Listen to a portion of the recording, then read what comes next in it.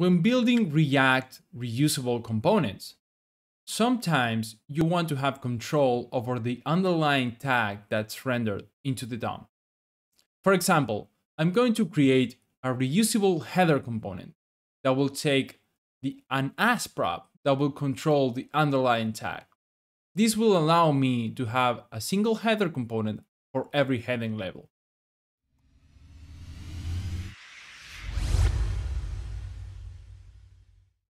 Okay, let's quickly build our header component. So const header is going to be a function component. Import that. And we're going to return inside of an h1 tag children. Okay. Let's quickly use it. Header. Hello. There you have it. Let's open up this. There's a h1 tag that says hello. Okay. Let's declare our props. Interface header props.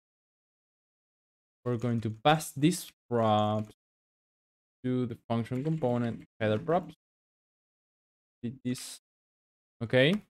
And the magic will happen on a prop that I like to call as. And this is going to be of the type React.elementType any. And this type allows for every possible HTML tag that's valid. So let's provide a default. It's going to be h1. And let's rename the prop as component.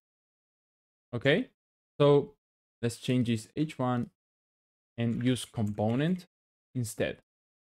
Okay, I just refreshed. You can see this is still an h1 tag, but if I change it as h2, saved, and there you have it. This is now an h2 element. You can do the same with span or whatever other HTML tag you want.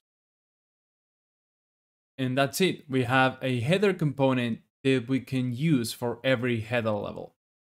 I'm sure you can see how this can enable you to make extremely useful components, allowing you to find control and also great reusability.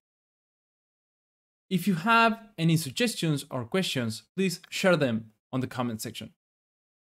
See you next time.